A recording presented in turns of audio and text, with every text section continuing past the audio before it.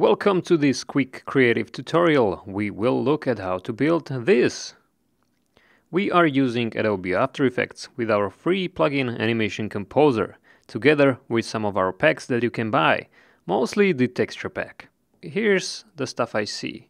There's a texture in the background, there's a foreground overlay, and there's a texture with the mask over the text and the original text layer.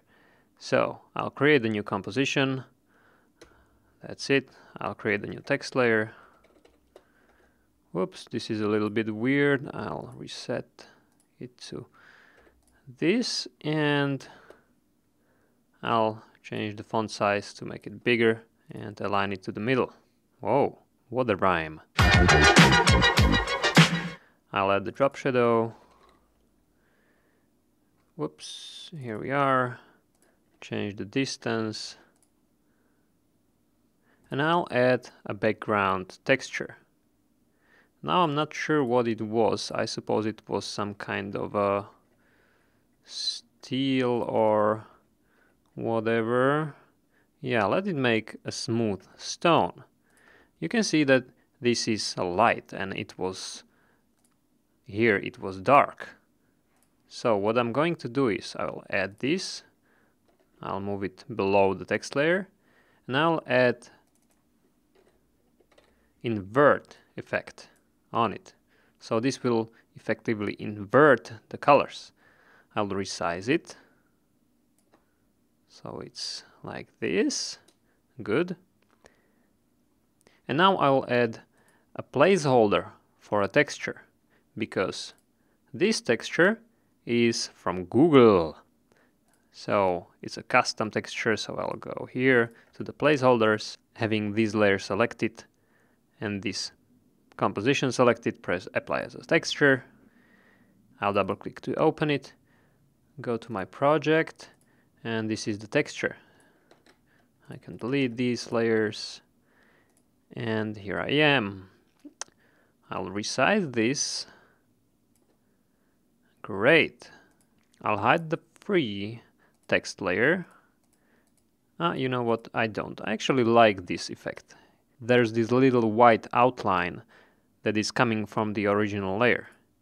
If you turn it off, you don't see the white outline, but I will keep it for now. So I can move this layer around, I can animate it already. But I want to add these nice colors. And I'm so lucky that I own a pack that we have made. It's called Backgrounds and it's full of cool stuff. There are also multicolor gradients that are perfect for overlays. So I'll select this one, I'll add it on top. Oops, not here, on the top. And I will change the blend mode.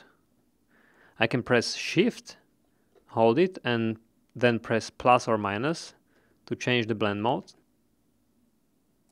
Quite similar, actually.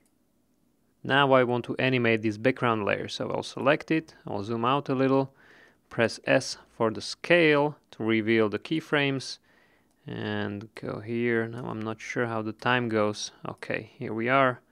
I'll press it here and make it bigger in the beginning, so it will look like it's zooming out. Now I want to change the easing of these keyframes. So I'll select both of them, and instead of just pressing F9, I have a better way to do it. We have made this awesome keyframe wingman plugin, which is much more convenient. So I'll ease it like this. Okay. Looks better already. I'll just move it here. And now let's animate this free text layer. So I'll select it and I want to use a preset. Once again, I go to this category. So I think I want some kind of an overshoot. And yeah, this one. This is pretty good. Let's preview this. Okay, not bad. Now I just want to change the timing. Okay, here we go.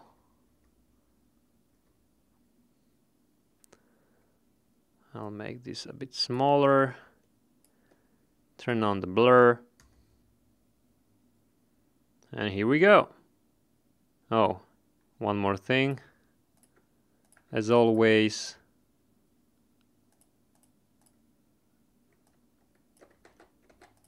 a vignette. Oh yeah. Oh, pro tip, of course. So that's it. We really hope that you will love this new texturing thing. If you have any feedback, let us know. We always like to listen. If you like this, go and check out our website. You may find some good stuff. I'm Adam from MrHorse.tv and see you in the next one.